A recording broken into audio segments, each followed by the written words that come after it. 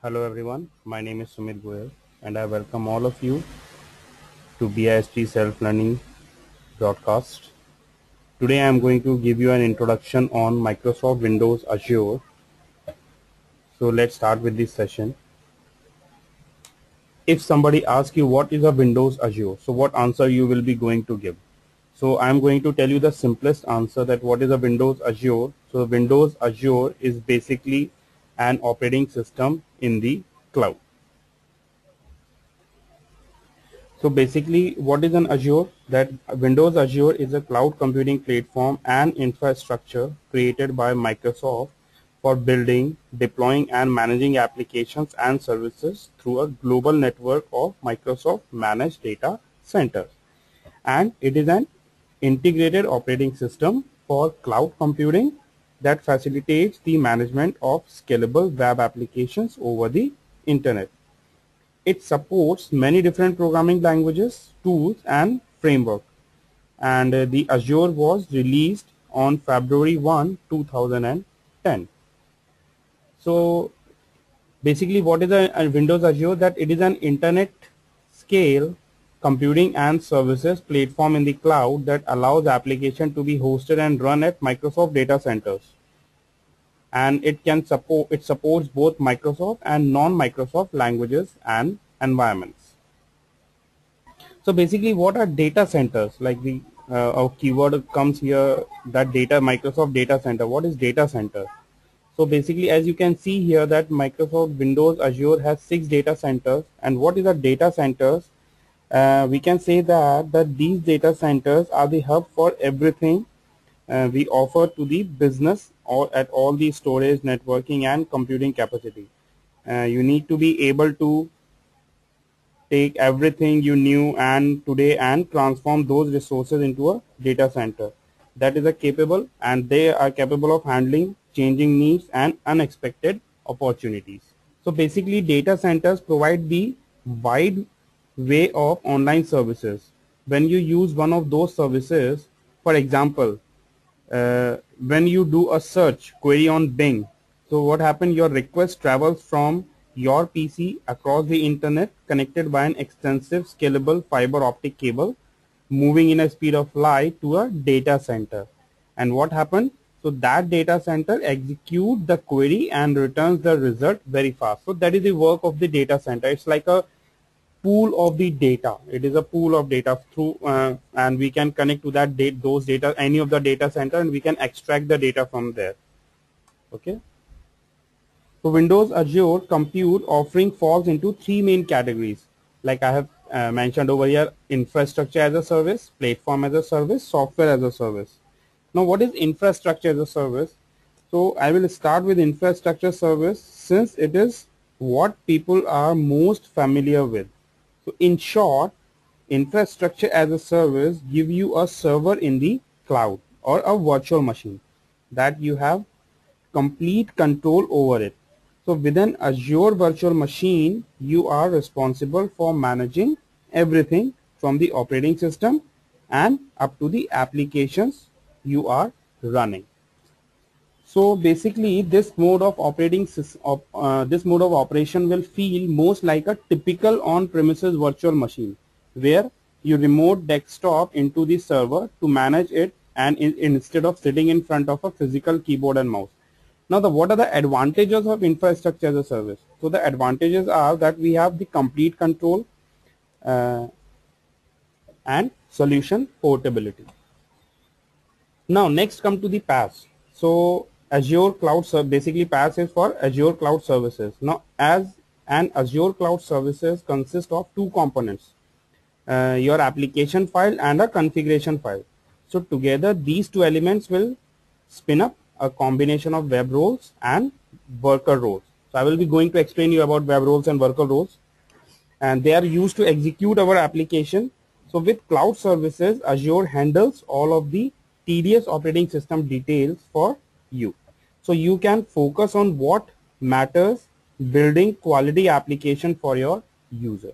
And what are the advantages? The advantages are the low total cost of ownership, accelerates innovations and better development operations. Now next we come to, so finally we come to the SaaS. So basically SaaS is software as a service. So SaaS applications are built and hosted through third-party vendors. So those third-party vendors, they typically charge for a certain level of services for X projects and for Y users, like that. Right? So Azure websites can serve as a SaaS offering as well. Now we can configure a WordPress, Drupal, OpenX, or even PHP BD sites with a single click. No code, no deployment hassles, and with a very minimal configuration. So Azure websites lets you stand up these services you need in minutes, not hours or a day. So now as you can look over here, this is the infrastructure of as a service looks like. So if everything is on our premises, so we have to manage everything. We have to manage networking, we have to manage storage, we have to manage operating system, runtime, data, applications, everything. In IaaS, in infrastructure service, we'll be only going to manage application, data, runtime, OS, and like this, and other things are managed by the third party vendors. In platform as a service, we'll be going to manage only application and data. And in software as a service, or basically we call it as a SaaS. So in SaaS, we are not going to manage everything. Everything will be managed by the third party vendor.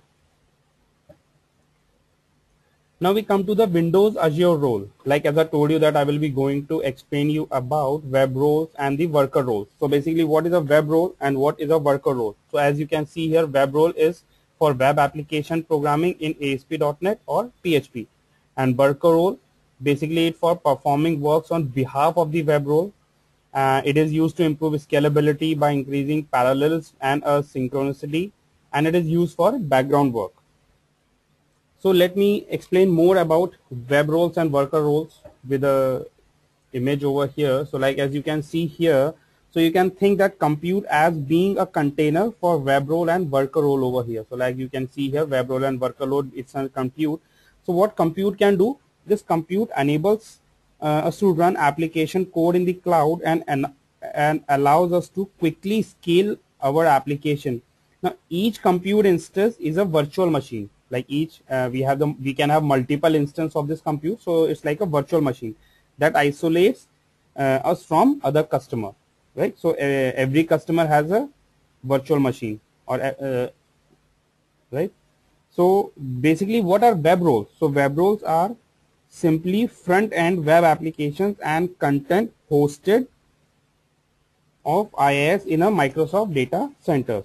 Now, what are worker roles? What the worker roles do? Worker roles are a part of compute but are not hosted in IaaS. Okay, so worker roles run alongside your web roles and are responsible for performing computing functions to support your application.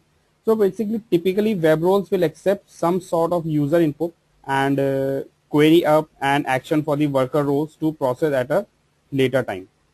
Right. So, and we can configure the number of web roles and worker roles, and we want to start our application with an auto scale to add or remove addition and resources depending on a demand. Okay, so based on a demand, we can increase the number of web roles or the worker roles, or we can implement the number of web roles and worker roles. So basically these are Windows Azure features that Azure delivers a 99.95 compute SLA and enables you to run solutions on the same cloud that power Skype, Office 365, Bing, and Xbox. And it provides highly scalable and packaged website. And basically Azure offers 24/7 technical support with engineers constantly monitoring service health. So these are the major brands and they are using Azure as a service. So we have Mazda, we have Milliman, EasyJet, AccuWeather, Lufthansa Airlines, and the NBC News. They are using the Azure for their services. So in next session, now I'm going to give you a product walkthrough. So I'm going to tell you that how to create a web application on our local system and how to publish it on a Azure. So for this, first of all, what you need is you need a registered user ID on Windows Azure, like I have got. So I'm going to explain you, I'm going to demonstrate you that. So let's see how to do that. So like I have already logged into my Windows Azure. login ID in Windows Azure interface. Now what I'm going to do is I'm going to create first a simple application over here. Okay, so how to do that? So first of all, I'm going to click on new, then click on compute, then website, then quick create, and here I'm going to create a new URL. So let's say I create a URL BISP solutions 123, and at once it will check whether this URL is available or not. So like you see this green symbol, so this URL is available. Web hosting plan is for default one, East Asia free, and I click on this create website. So you see over here that the website has been created. BISP solutions 123 status is it's creating now. So it has been created now, it's running, and this is the URL. So if I want to access my website from anywhere throughout the world, I will be able to use this particular user URL. Now next step is we have to download a publisher profile. So how to download that publisher profile? I click on this BISP solutions 123, and from here I click on this download the published profile. So I click on this link and it will download a published profile for me. So that published profile will help me to publish my application or my website which I created on my local system to be published on this particular web URL. So I have downloaded that file. Now I am going to create a website or web application on my local system. So how to create a web application on local system? For that I required Microsoft Visual Studio Express 2012 for web. So I have already downloaded and installed it on my system. Then I click on file, new project. I choose the desired language. For example, I am going to create a web application using Visual C#. Click on web, then click ASP.NET web form application. Give a name over here, web application 4, desired location, and click on OK. So once you click on OK, it will be going to create the application for me, right? So you see the application has created over here. Now what I'm going to do is I click on this project name over here, right click, add new item, and I select a web form. I'm going to create a web form over here. Select web form, click on add. So a web form has been added. Now here I'm going to write the code, whatever scripting you want to write. For example, I write here P and hello, welcome to my first Azure web application, right? After that, I right click on my project over here, web application, and click on publish. For here, if you remember, we have downloaded a publish file. So what you have to do is you have to select or import a published profile. So I click on import, and I'm going to import that published profile which I have downloaded over there. So this was the publisher profile. I select this, click on open, next. Now if you see, this is the URL, basically http://sampleweb123.azurewebsite.net. This is the URL. If you want, you can copy this URL and paste it, or later on we'll also get this URL, so not to worry about that. Click on next, next. Now what you have to do is you have to click on start preview. So I click on start preview, and it will be publishing over here.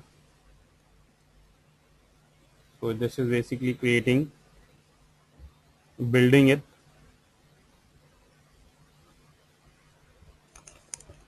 So it is building my application,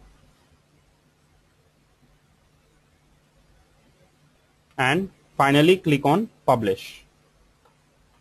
So as you can see here, the you can see, look over here, that it is publishing now.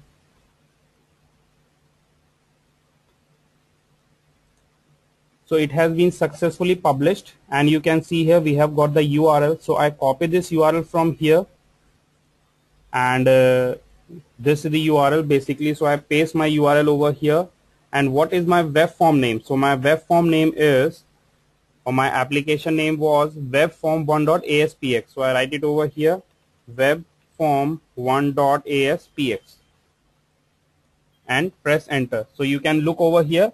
This my application has been successfully published and deployed on Windows Azure platform now. So what is happening now? What happened basically over here is I have created one application on my local system, and later on with the help of Azure, I have published my application on Windows Azure. Now if I'll share this link with you, if I'll copy paste this link with you, you will be also able to access this particular application from your system, because now this application is not on my system, it is on Windows Azure system.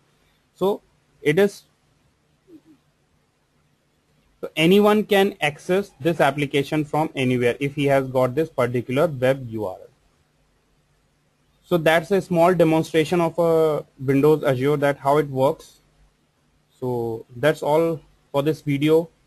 If you have any questions, please do send emails to us. I will be trying to resolve your questions. And thanks for watching this video. Have a great day ahead. Goodbye.